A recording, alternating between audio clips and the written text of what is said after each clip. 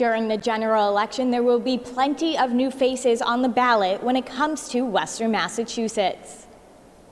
Last night's primary election saw many shakeups for the state. Going ahead to the general election, the western part of the state will unfortunately lose some seniority.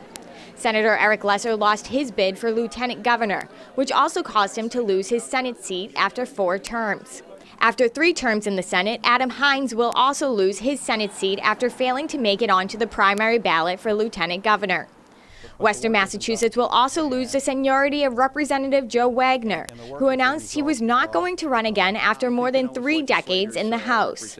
Senator Ryan Fatman will be joining Western Massachusetts after picking up the towns of Brimfield, Munson, Holland, and Wales during redistricting. Representative Jake Oliveira won his bid for the Democratic nomination for the seat currently held by Senator Lesser. He will be facing off against Republican William Johnson come November.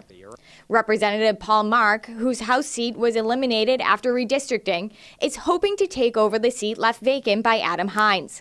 He will be running against independent Brendan Fair. Incumbent Representative Bud Williams won his primary contest and faces no Republican opponent in the general election.